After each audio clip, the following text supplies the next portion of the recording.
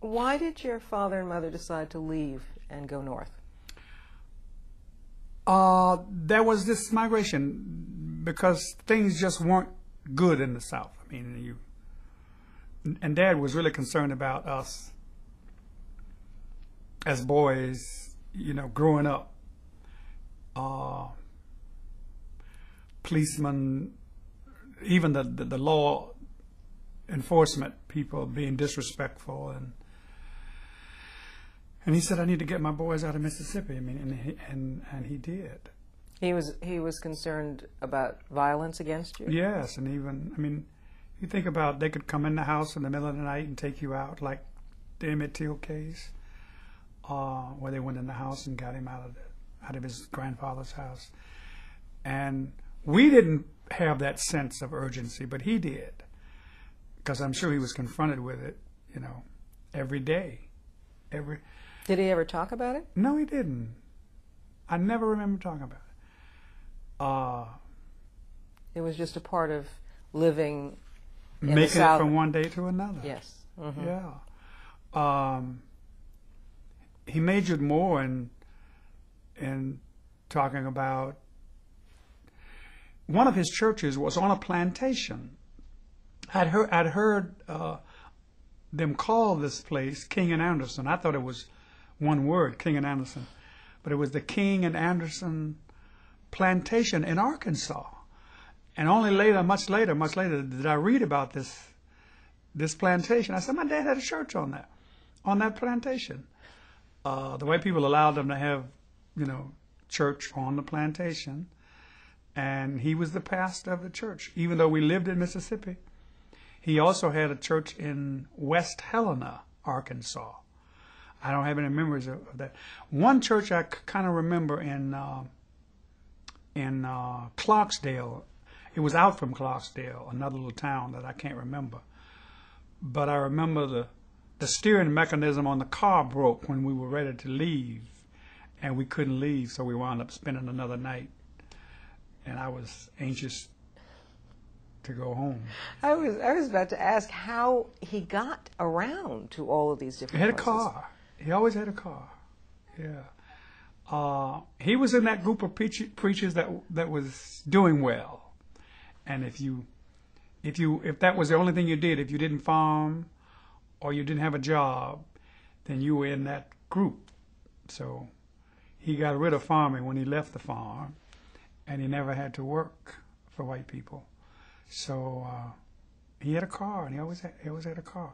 But the first opportunity that came, and it came in an unusual way, the president of the convention, J.H. Jackson, got his church in Chicago. He was someplace else. After there was an airplane crash, and it killed 4 or 5 ministers, including the president of the convention, of the National Baptist Convention. And that left 3 churches in Chicago alone. I'm not sure how many preachers were in the crash, but it was devastating.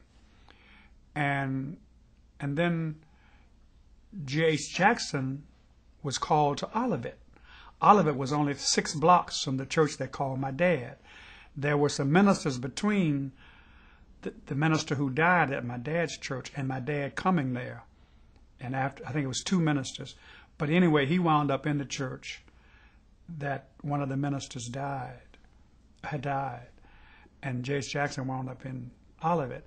And he and my daddy became friends. That's when I said he was J.H. Jackson's prayer.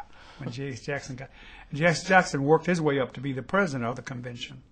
Tell me about your memories of that transition for you as a young boy from Mississippi and the fields and the rural life kind of thing, and then all of a sudden you're in the North. What was that like? Yeah, except it wasn't in Mississippi.